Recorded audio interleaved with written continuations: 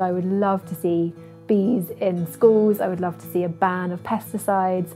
I would love to see a greater respect for nature, and I would love to see our environment thriving with pollinators.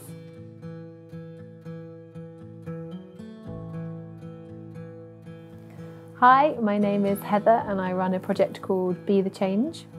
Our project aims to halt the pollination crisis by connecting communities to nature through bee conservation.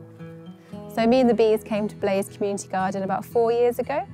The garden was completely abandoned and there were a wonderful team of dedicated volunteers here who were turning this derelict site into something that all the community could enjoy. We could grow our vegetables, it could be a landscape able to support pollinators. So we have 3 main aims of Be the Change. The first is to educate about the importance of pollinators, their purpose on our planet, why they're dying and how we can help them. Bees are a keystone species. In nature, everything is completely dependent on bees.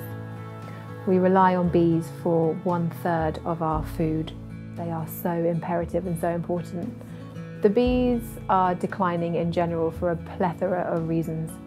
It boils down to our unsustainable way of living.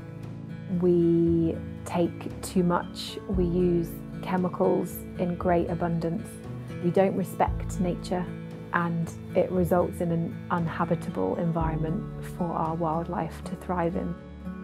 Our second aim is to increase the habitat and the available forage for our pollinators. So we worked for years and years to improve the soil, to improve the abundance of plants for the bees, and to turn it into a space for many to enjoy. The garden's really important to me because I know that the bees are happy and content here and that their needs are met. They're not in a barren landscape of monoculture, they're not surrounded by pollution, they're happy. And gardens like this demonstrate that beautiful relationship that is very achievable if we put some effort in.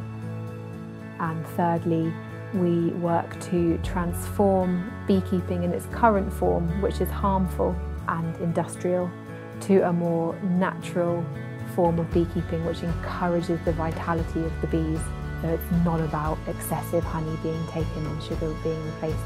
It's not about swarm control. It's not about putting them in really unsuitable hives, which makes it easy for honey extraction. It's about putting the needs of the bees first. So it's really important that children are connected to nature at an early age, because if children don't understand nature and they don't love nature, they won't one day grow up to protect nature. So it's why we focus a lot of our energy on bee conservation with children. You like bees, don't you? I like bees, yeah.